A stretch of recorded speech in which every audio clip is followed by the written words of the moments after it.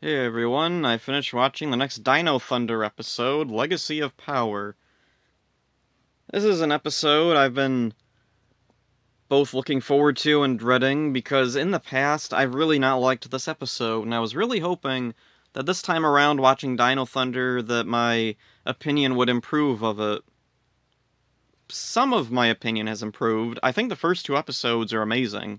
Like, some of the best premiere, episodes that Power Rangers has ever done.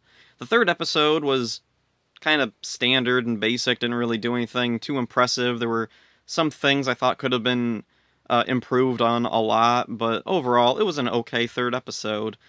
This one, though, I don't know, I'm kind of split about it. There's some things that I think I appreciate the premise of this episode more than the episode itself. The episode itself, I think, falls completely flat. It's not well done at all.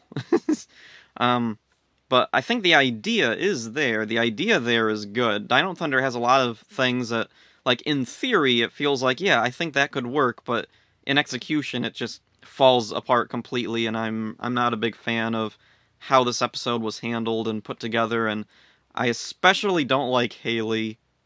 This is the episode that made me really hate Haley. Like, in all of Dino Thunder, if this scene or if Haley just wasn't in this episode at all, I think my opinion of her would probably be higher, but as it is, she is just the most insufferable character in all of Power Rangers. Just absolute poison. I cannot stand her at all.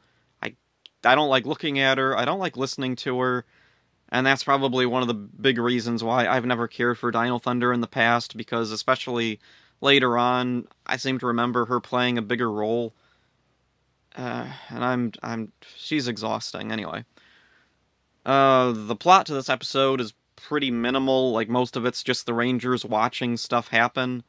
There's not much in the way of plot, so a lot of the analysis stuff, usually I'd save most of that for the end, but this time it's worked into the summary itself. And, let's see. Oh, one of the things I want to say about this episode before I get into, the actual summary and analysis and all that, is I was watching the theme song and thinking about, I really appreciate that Dino Thunder didn't do the same thing that Ninja Storm did with their theme song where it opened with narration.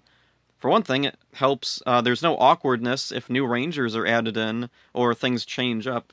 The theme song can stay the same, and they don't have to, go in and change anything other than the visuals. So yeah, into the actual episode.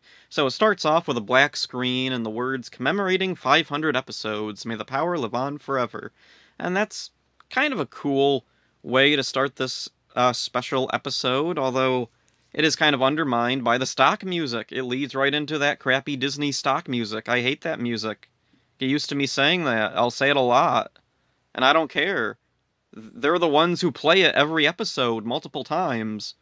So I don't think it's a problem for me to criticize it multiple times. Not that it'll do any good. It's not like Disney or whoever the sound editors or music people or whoever made the decision to put it in there cares what I think, nearly 20 years later. Whatever, anyway, we see Mesagog zapping a stone with that forehead beam that he used to torture Elsa and Zeltrax a few episodes ago. Huh. That actually comes back. Neat. Still no explanation of why he can do that. Like, he's a dinosaur. Is that a thing dinosaurs do? Can they zap things with their forehead? I guess dinosaurs could. Anyway, Zeltrax drags Tommy into Mesagog, and Tommy is strapped down while Mesagog explains what he wants to do with him. He wants Tommy's help to harness the power of that stone he was zapping. Then the Rangers are in Dr. O's lab wondering where he is. Ethan decides to look into his computer for possible clues. He logs in and finds a video message, and it details Tommy's history as a Power Ranger, kind of. Complete with video footage for every team. That's weird. And, this has always been a weird thing that a lot of fans have wondered about. Where did all the footage in the video come from? And my assumption is, well, probably Alpha gave it to him. Tommy was hanging out with Andros and whichever Alpha robot that was on the Astro Megaship Mark II. So maybe Alpha had all that footage just around or something. let's see, I'm trying... Oh yeah, in that Alien Encounters in Angel Grove book, the guy who wrote it pretended it was like a real thing, and that all the images came from files that Alpha had. It's magic and technology together. A space wizard did it, basically. So anyway, or maybe Tommy knew the Morphin Masters and they gave him all this stuff. Moving on, let's see, blah, blah, blah, blah, blah. Tommy makes the common mistake that the original Rangers had dinosaur powers. Trini and Zack did not have dinosaur powers. They had prehistoric animal powers. Mastodons and saber-toothed tigers were not dinosaurs, but little nitpick, who cares? Just, I don't know, it's probably not even worth bringing up, but whatever. Anyway, then he explains Zordon assembling the team, Rita recruiting him, and then, let's see. Oh yeah, there's a weird audio error here that I have noticed in the past, but I never really thought too deep about it. When we see evil Tommy, Green Ranger, fighting with the other Rangers, he makes these, like, grunts and growls, and they sound a lot like Goldar's noises. Especially early on in Mighty Morphin, Goldar had, like, a lot of raspy growl noises. And those are the noises Tommy makes here. That's weird.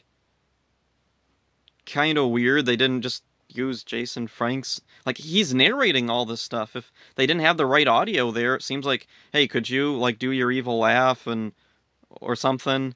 Like, I know they know it, because it shows up later in Dino Thunder and Fighting Spirit. Anyway, let's see.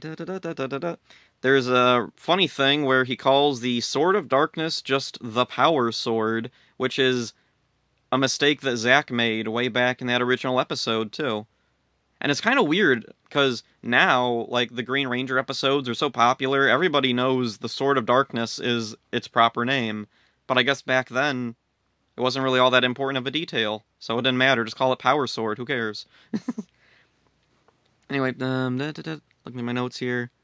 Oh yeah, one of the things I noticed while watching it this time, the music seems to be mixed louder than usual in the old scenes. Like, I've seen the old scenes here, like, on my other DVDs, on tape, and I have VCDs and Blu-rays and all that fun stuff. But here in Legacy of Power, I've noticed a lot of audio problems. I'll talk about that a little later. But yeah, it's really weird. I've never really thought too much about it. Like, I've heard the music in this episode and the audio in this episode, and, like, I just never really thought about it being off or whatever. Oh, one nice thing, though, even if the music is kind of loud or it comes in fuzzy once in a while, I don't really care. It's better than the stock music. The drone's on forever, so welcome change from that, I guess. Then, let's see. Oh yeah, when Zordon talks in this, he sounds more garbled than usual. Like, when he's introducing Tommy as the White Ranger, like, it's really garbled, like, more than usual. It's really weird. I don't know what happened. It kind of sounds like they're recording through a phone, and that made me wonder, like, were all the audio elements not available in their New Zealand studio or wherever they were putting the sound together? Did they have to call up some warehouse in California and be like, oh, hey, we need this line of dialogue from Zordon, and so they, like, held their phone next to a TV or something? Possibly. Like, there's definitely some, like, in Power Rangers, there's quite a few times, like, surprising just unprofessionalism. Like, there's times where I'll look at something in the show and be like, wow, I can't believe they actually made it to TV. Like, from the beginning, all the way till even now, there's, like, just the weirdest mistakes and errors and things that seem like they could easily be fixed, or things that they just seem to intentionally thought this was a good idea and did it. Like, and this is another thing, all the stock footage shows up in this episode, nearly all of it is just the normal original footage audio. There's no major alteration. There's no dubbing people over, re-looping dialogue with anybody else. There's not, like, stupid, terrible, cringe voice actors taking over the original voices like they do now and continue to do for some reason. So that's all very nice. I appreciate that they were able to just take old clips and play them without much, alteration. They didn't George Lucas special edition everything. So anyway, Ethan pauses the video message to let all this new information sink in. And then Connor has a weird line. Oh wow, I'm 10 minutes in and I've barely gotten into the episode, whatever. This is going to be a long one, probably. Connor, for some reason, says, "Our teacher is the oldest living Power Ranger." Which is kind of weird, like, does he mean all the other Power Rangers are dead? Because, like, they're barely into Mighty Morphin at this point. Tommy's a teenager, everybody else is a teenager. What led him to the assumption that Tommy is the oldest? Anyway, then Haley comes in and she's like, "Not the oldest, just the best." Yep. So, oh, she's with Cole, I guess. Cole also thinks Tommy's the best. Anyway, or at least the greatest Red Ranger. So then she tells the others that she's been helping Tommy to create the Dino Thunder powers because Tommy can't do that on his own, even though he seemed to have a handle on everything the first 3 episodes pretty well. And then she shows them the surveillance footage of Tommy getting kidnapped last episode, and Connor says, "Why doesn't he morph? He's a Power Ranger." Yeah, I wondered that too. And then Haley says, "Well, he's not a Ranger anymore, or didn't you get that far?" And then she implies the video message will explain why Tommy doesn't have his powers. It doesn't. It never does. There's never anything that shows Tommy losing, and, like, he loses his Green Ranger powers. They lose the Thunder Zords, which, I guess implies they lose their white, those powers, and then they show the ninja powers. They don't explicitly say they're gone. Oh, wait, no, yeah, they do. There is the clip of the command center being destroyed and Tommy saying we lost our powers, but then they get the Zeo powers, which are never shown being destroyed or lost or anything. They just upgrade to the turbo powers. Upgrade. The turbo powers aren't lost either, not by them. They hand them off to the next team, and I'll get to this, back to this thing. I'll go into all that garbage at the end, I guess, so... The video message resumes, detailing Lord Zed, Jason, Zack, and Trini being replaced by Rocky, Adam, and Aisha. And there's a neat little thing here that nobody ever talks about and no one ever mentions, and I don't know why, because I always thought it was a kind of a fascinating thing. When Tommy turns around in the stock footage and sees Rocky, Adam, and Aisha, he goes, "Rocky, Adam!" And that's in the original version. In this one, they add in another line, "Aisha." But he's not, we don't see him, he's facing away when they add in the Aisha. So for whatever reason, the sound people thought that it was really important that we know all 3 of their names, Rocky, Adam, and Aisha. And also that Tommy has to say them. Actually, they might have added in the Aisha just, like, when they were doing this episode and they had Jason Frank there. I never thought about that. So anyway, I thought that was interesting, that in the original he just calls Rocky and Adam by name, but in the new one, or in Legacy of Power, they decided he needed to also say Aisha's name. Which will get really weird later on, because there's a bizarre set of priorities for who gets named and who gets, like, just totally ignored. So then the video skips ahead to Rito's arrival, and, let's see, Ninjor is introduced with the ninja powers, and there's a scene of the Rangers fighting the Tangas, and we even get the Ron Wasserman Tanga Bye-Bye song. That's awesome. And it's also strange that, apparently in this episode, there were no complication with the music rights at all, which will be really weird in the next couple of seasons and on into especially the Neo Saban seasons when it comes to usage of the music. Like, it was fine here to use all this different type of music from across hundreds of episodes from a decade ago, but now it's a problem, apparently. Anyway, back to this thing. Let's see, Kat taking Kim's place is shown, then it skips right to Zeo. No Tanya, like, Tanya's there, but they don't call her by name ever. The Alien Rangers are just completely omitted, they're not important at all, I guess. They don't mention the Rangers getting turned into kids. Also, Bulk and Skull get 0 mention in this. Kinda weird. And also a lot of the villains are skipped over. Like, Goldar's noises, I think, are used, but we don't see much of Goldar. He doesn't get named. I think there's, like, a quick little clip of him at the beginning when they're talking about Mighty Morphin. Anyway, after Zeo, let's see. Okay, there it is. So, they mentioned Jason becoming the Gold Ranger, but then when he's morphed, they're playing footage from before Jason comes in to be the Gold Ranger, because the Gold Ranger is making... it's Brad Hawkins' voice. Why did I say Brad Jones? Cinema snob. That would have been interesting if Brad Jones was the Gold Ranger. Anyway, back to Zeo. No mention of anything else in Zeo, just Jason coming back to be the new Gold Ranger, and then that's it. Then we skip up to Turbo, and then there's a weird little switch up in continuity. Tommy says they graduated and then became Turbo Rangers. Actually, it's the other way around. The Turbo movie came before the series, and the first episode of the series was about their graduation.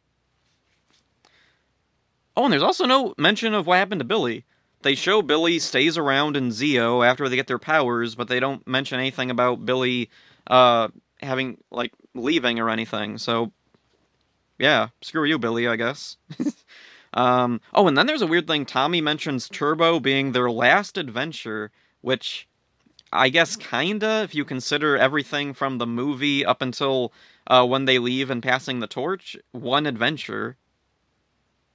There's one of the big problems with this is it just simplifies things way too much. It's way too brief at times, I think. Or then there's other times where they'll bring up something that just seems kind of pointless, and I don't really get why it was necessary to bring this up, but not this other thing. Back to this, Justin pops in, guys, I'm the new Blue Ranger, but he never gets named. Justin doesn't get a name. Meanwhile, TJ, Cassie, Ashley, and Carlos, they all get a name. Not you, Justin, screw you, I guess.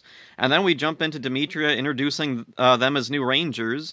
No explanation of who Demetria is, and also no mention of Alpha 6 or anything from Turbo besides Divatox. And I was wondering... because I've heard from a lot of people that Dino Thunder was their first season, the first series that they watched, way back in 2004, I think, or 5, whatever. Were any new fans completely confused by this episode? Because I can't imagine being a new fan who knows nothing about the previous seasons of Power Rangers. Maybe I've only seen, like, the movie with Ivan Ooze, which isn't in continuity with the series and is completely looked over in this thing. Oh, and the Turbo movie. You know, the scenes they show from Turbo, the movie, I think were the same scenes that were shown in the show, so there's probably not a rights problem with that footage. Anyway, back to what I was saying about, like, new fans. Were they completely confused who this woman with the white veil was, and why is Alpha down there in the corner? Why does he look completely different? What's going on? Because I can't imagine being a new fan who knows nothing about Power Rangers, seeing all this, and being able to follow any of this.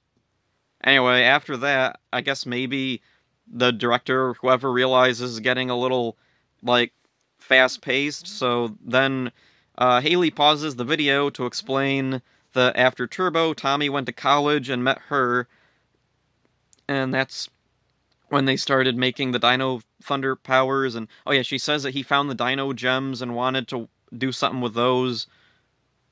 Why? I don't know. And then Kira... oh yeah, this is a really weird part. Kira mentions invisiportals. They might be able to use an invisiportal to use to find Dr. O and bring him back. And I was thinking, it's really weird to bring those up, considering they only showed up that one time, and they got no explanation. And then there's a weird part. Kira says that the invisiportals are all over the city. How does she know that? What's been going on off-screen? And I'm wondering, was this episode not meant to be here? Was this meant to be a little later on in the series? Because it is kind of soon to be dropping all this dropping all this information. This is like back in Power Rangers in Space, where 2 episodes in, they meet the Ninja Turtles. Something wacky, crazy like that, and it's right at the beginning of the season. And I'm wondering... did someone notice that, holy crap, 500 episodes, we should do something special? That clip show thing, let's move that to here. And then, yeah, I don't know. Is that what happened? Probably. It was probably something like that. So anyway, not that the Invisiportals matter at all, because they don't use them in this episode at all, ever. Haley just says that the Invisiportals are something she's been working on, but she needs more time. And then she tells the Rangers to watch some more of their heritage. They might learn something, and I really hate how condescending she sounds here. How... I'm out of breath for some reason. I hate how condescending she sounds here, especially considering the stuff she'll say later. I don't know, this kind of attitude from Haley, I'm not a fan of. Too many people I've known in my life act like this, and just hate me for some reason. Like, people who just, I don't know, they have this weird smugness about them, and that's how Haley comes across. And I don't know if it was written this way or directed that way, but that's how it comes across, and it's very uncomfortable to me.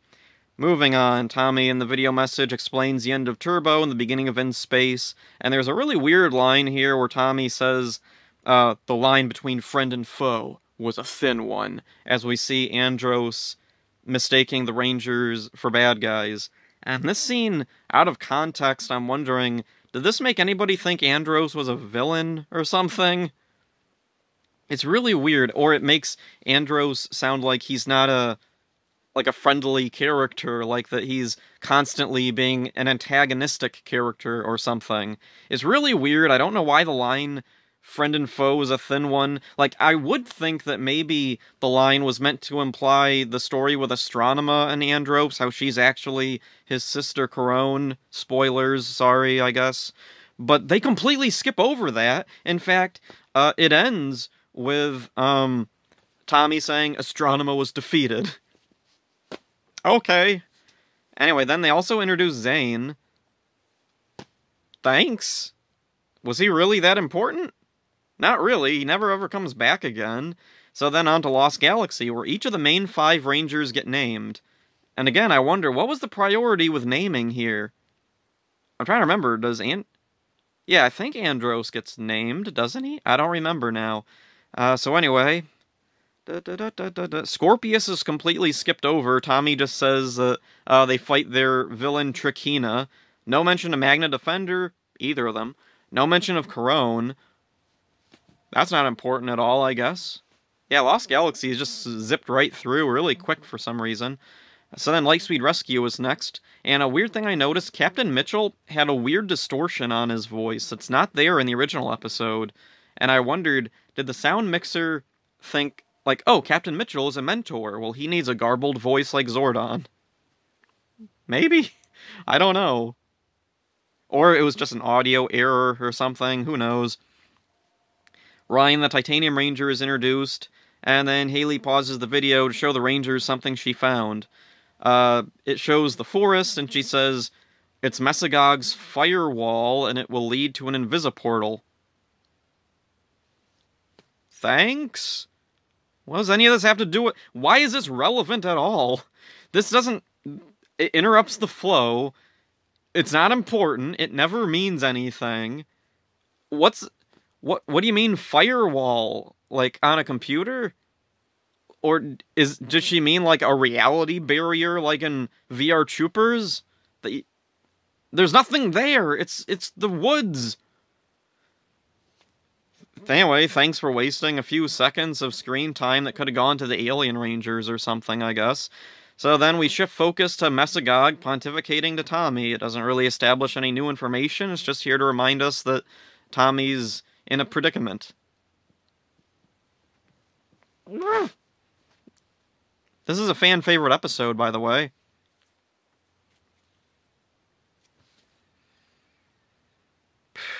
Okay. Back at Dr. O's lab, the video message resumes. Time Force is next. We see the time ship fly by, and Ethan goes, wow, nice spaceship.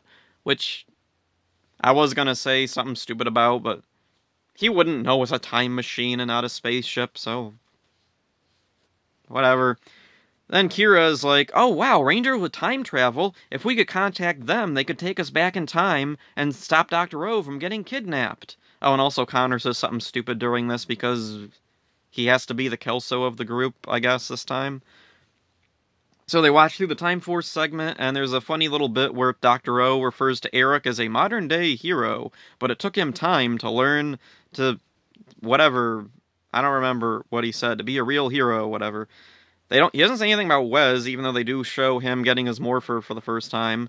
There's no resolution for Time Force. I guess they just didn't feel like talking about Rancic becoming a good guy or whatever. So anyway, oh, this scene is next, and I don't like this one. Connor questions why they can't find any of these old Rangers and ask them for help. And I don't like Haley. This is the reason why. She says most Rangers don't have their powers anymore. Most never wanted them at all.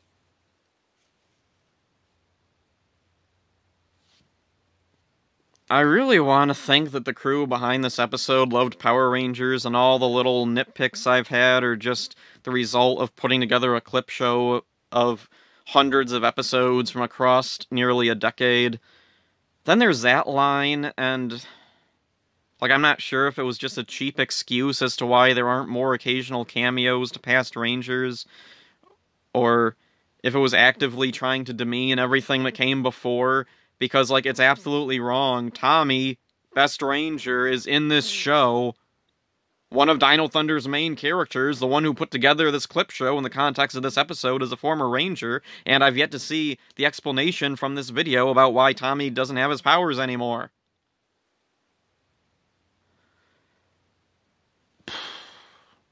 Then there's the line, most never wanted their powers, which is particularly insulting as a longtime fan who grew up with these shows, and I considered these characters my heroes.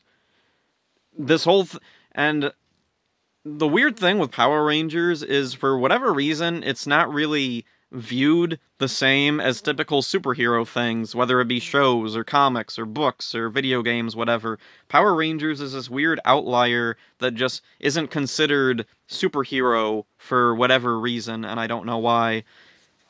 But the thing I would compare this to is, like, imagine if DC came out with a superhero movie and had a completely new team. Think like Teen Titans, but just completely new original characters. And then a little ways into the movie, this new character shows up who says, oh, hey, I'm a friend of Superman. And the other characters are like, oh, well, there's some bad guys attacking. Can we go and try and find some of the Justice League or the Teen Titans or somebody? And this new person is like, no, they don't have their powers anymore, and most never wanted their superpowers anyway. Like, I know that, yeah, this applies to some characters, definitely. There's some superheroes who don't want their powers, or like, I don't know, say in Batman's case, he doesn't want the responsibility of being a detective who dresses like a bat and glides around and has a bunch of weird gadgets. Whatever. I just don't know why they thought this was a good thing to put in your, like, special 500th episode anniversary celebration of the show, saying that most characters in this show didn't want the thing that's the premise of the whole show, superpowers to fight bad guys. And so then, like, in my notes, I wrote down a crap ton of stuff, like, examples of Rangers who definitely wanted their powers, or at the very least, by the end of the show, like, appreciated having the powers, or, like, in Lightspeed, they hand their powers in, and then take them back so they can continue their mission, being Rangers, even though their initial mission as Rangers was defeat Banshira and Diabolico and all those idiots, and then they see, oh no, there's a fire, so then they get their suits all together. I don't know if they have their morphers or whatever, but yeah, they're still going into battle, to stop any emergency from going on. Anyway,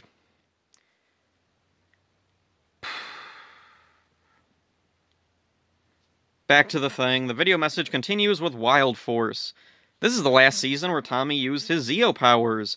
Will we finally get that explanation about why he can't morph? No, we don't. Cole and Merrick are introduced by name, the premise of Wild Force is briefly laid out, then it ends. Haley mentions, I thought there was at least one more team. Yeah, the Wild West Rangers.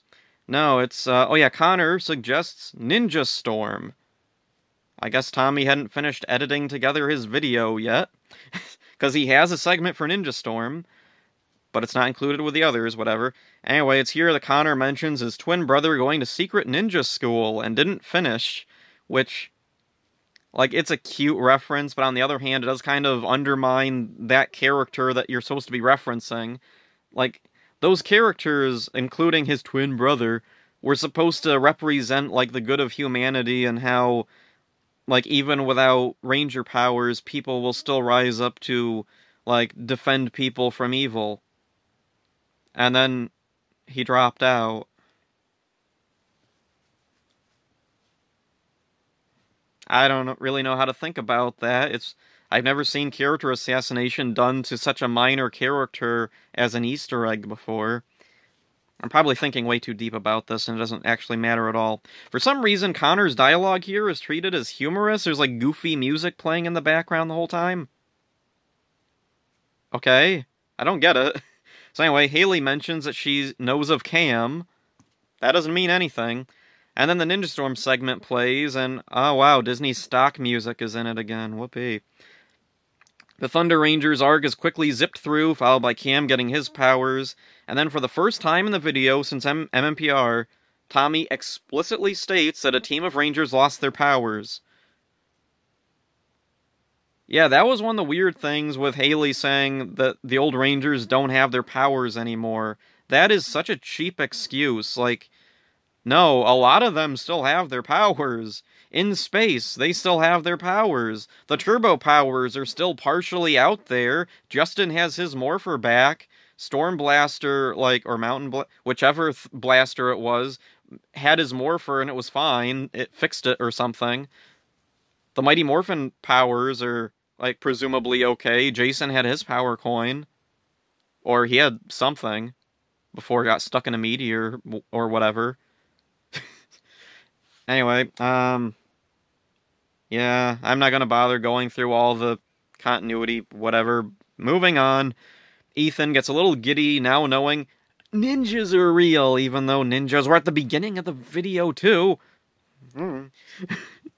Connor then decides to be more of a kill-so. I know something stupid we can do, and then he, kicks, and the computer disables. And it made me think, oh yeah, when he says that, he says, I'll show you some ninja moves my brother taught me. And I thought, oh, Ninja Moves, the name of those dumb bonus features that were on all those Ninja Storm DVDs. And the Dino Thunder DVDs. Huh. Was that a reference to those Ninja Moves videos? Because if that's the case, then good one. Good one. So anyway, turns out his kicking the computer was a good thing, and now it helped. Yeah, so now they know where Tommy is. And then the final message from Tommy plays on the video message, showing the Dino Thunder Rangers, and the Rangers get a boost of confidence, just as Haley is able to pinpoint Tommy's location. And that's where it ends. So I was really hoping this episode, my opinion of it, would improve this time around, and I think I hate it more than before. I appreciate the effort of this episode, and especially when I was younger, I watched this episode a lot. Although it wasn't really for the reasons I think the creators wanted it to be. I watched this episode a lot because I was interested in seeing all these clips of the old Rangers. Because I didn't have all the episodes on tape or DVD. Actually, I didn't have any DVDs at all. I had the Ninja Storm DVDs, I had Best of Power Rangers, and that was about it.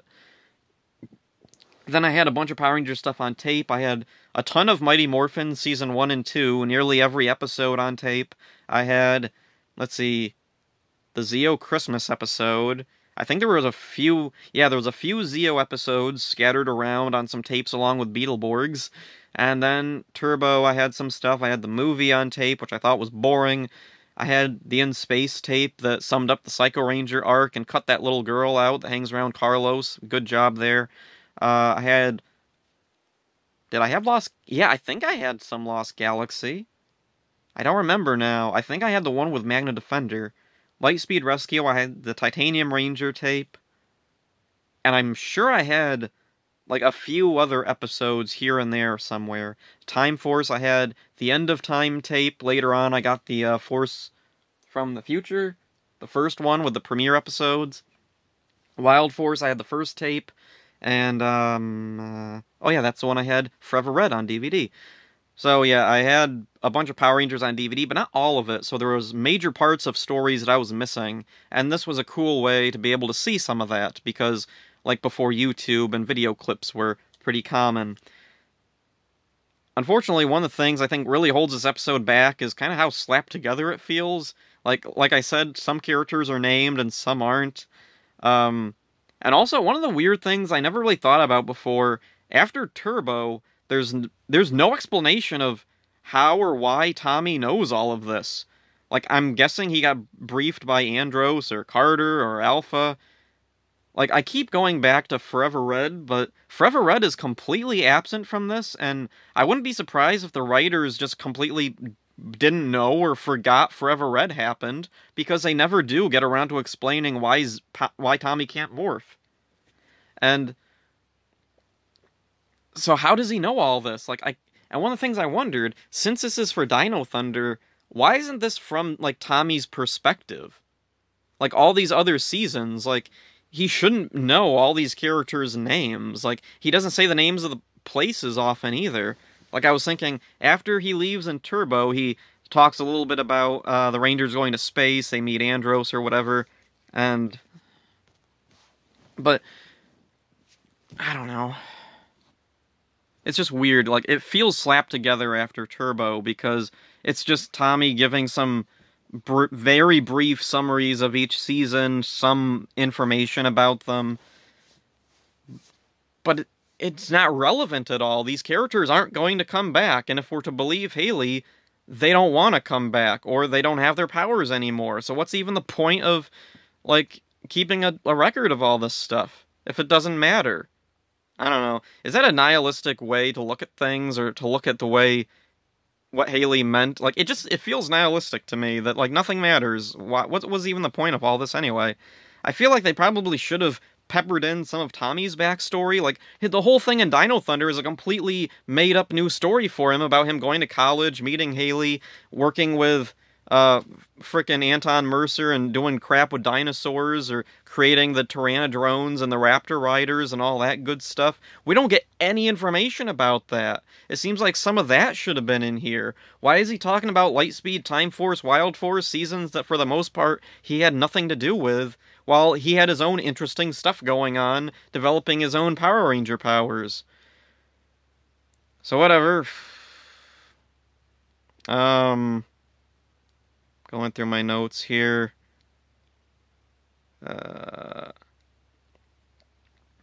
Yeah, one of the things with this episode, I think this episode probably worked a lot better at the time it was made. Looking back at it, it hasn't really aged particularly well, because in this age, we don't, like I was saying at the beginning of everything, one of the reasons I watched this episode, like, at all a lot was because I wanted to catch glimpses of all these old teams that I liked, and I wanted to see more of. Now, though, we don't really need a clip show. We can find episodes, like, on DVD, some of it's on Netflix, most of it's on YouTube now. Or at least, yeah, all of these seasons that are summarized here are on YouTube, including this one. It's an interesting time capsule of how the franchise was viewed at this time, and I'm sure this episode served as a lot of younger fans' introduction to seasons that came before, and I commend it for that. I do kind of think they should do something similar to this now, but not as, like, just an actual episode of the series, like, maybe as a side special thing or something. Yeah. That's about it. I hope this hasn't led everyone to hate me. This is definitely my most unpopular opinion, my opinion on Dino Thunder. Most fans consider Dino Thunder to be, like, the absolute best season, and if we're talking about the premiere, yeah, I like the premiere. I thought it was really, really well done, and I can definitely understand why fans would like it based on that. But since the premiere episodes, I'm not really seeing what fans liked about it. My opinion hasn't really improved much on it. I still don't really care for the Rangers, I don't really care for the villains. I don't like that they made up a completely new backstory for Tommy for no reason. I don't like this episode either, which is a fan favorite. And, yeah. Hopefully, though, I've laid out my problems and my opinions so that even if someone doesn't agree with me, they still kind of get where I'm coming from. Similar to, like, years ago, Ricky Lehman has said a few times that he didn't like Power Rangers RPM, a very popular series among fans, and a lot of fans questioned him about why he didn't like it. Nearly every episode, if he brought up RPM, and especially if he brought it up as a negative example, fans would question him. And so he did like a 40-some minute long video talking about all of his problems he had with RPM, and while I don't agree with some of them, I get where he's coming from. There were certain things with the characters he didn't like, certain things with the tone or whatever, certain things like the theme song. He hated the theme song, which is understandable. I don't like the RPM theme song either, but I think he did a decent job of laying out a lot of his problems. And I know I haven't watched that video in years now, but I don't know if this will come across similar to that.